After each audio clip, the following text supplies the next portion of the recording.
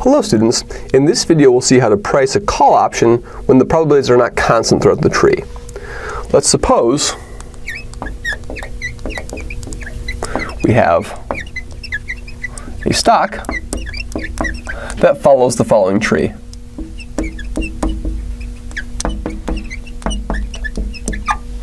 The stock will start at 10 and it will go up or down to 13 or 9.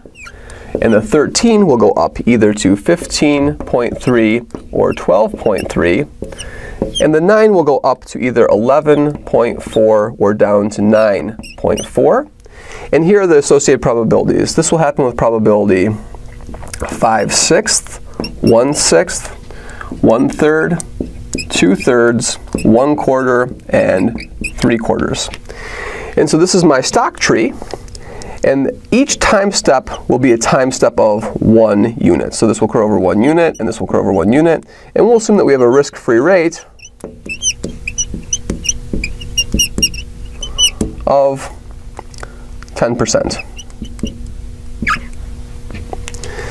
So what we'd like to do is we want to find, so the question we will address is to find the price of a call option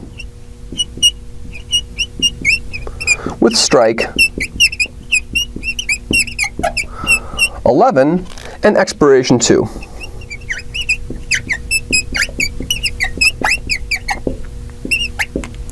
So what we will do is we will actually consider this by doing the discounted expected value with respect to the risk-neutral probability measure using the martingale approach.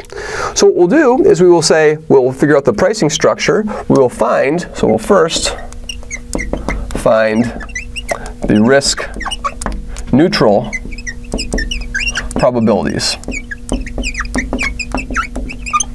P star is ordinarily e to the r times 1, S1 minus S2 over S3 minus S2. But for the simplicity of calculation, we'll assume that it's not a continuous rate of return. We'll just assume it's an annual rate of return. So we will replace this probability with a 1 plus r S1 minus S2 over S3 minus S2, assuming that this is an annual rate of return and not a continuous rate of return. So if we simplify this formula, we will see that we'll have a 1.1 times 10 minus the S2, which will be a 9, all divided by S3 minus S2, which is 13, minus 9, which is going to be 2 over 4, or 1/2. So that gives us the first step in our tree. So what we see is we see that P star is equal to 1/2. So in our new tree, we can have a new tree down over here that has the values of our option.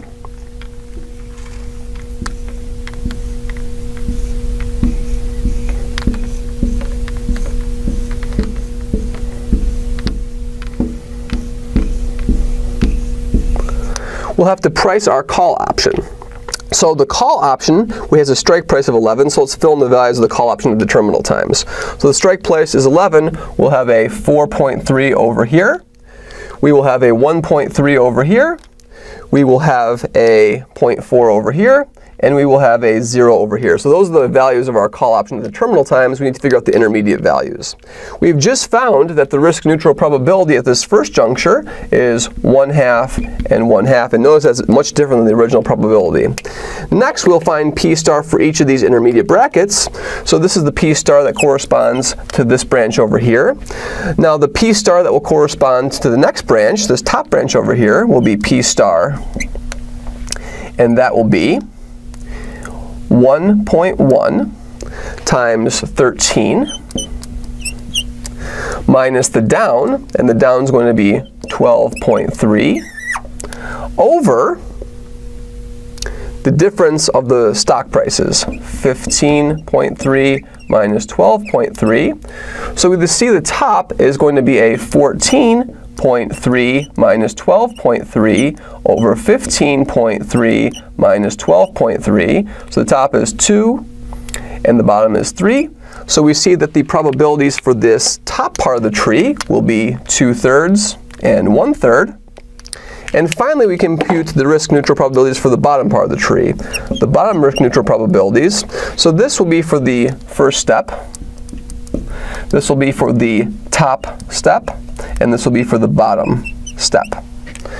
It will be the stock price 9 times 1.1 minus the lower value, 9.4, divided by 11.4 minus 9.4. We see the top is 0.5 and the bottom is 2. So we see that this is going to be 1/4.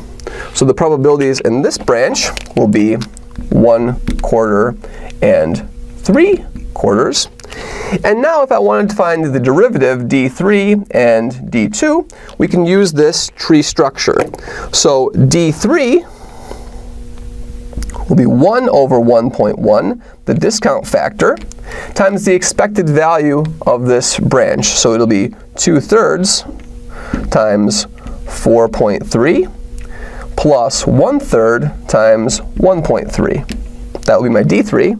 And my d2 will be the discount, 1.1, and then the expected value over here, which would be 1/4, 0.4, plus 3/4 times 0. Now that I know d3 and d2, I can discount one more time to find d1. So d1 will be 1 over 1.1 times the expected value of d3 and d2. So it'll be 1/2 of d2 plus 1/2 of d3.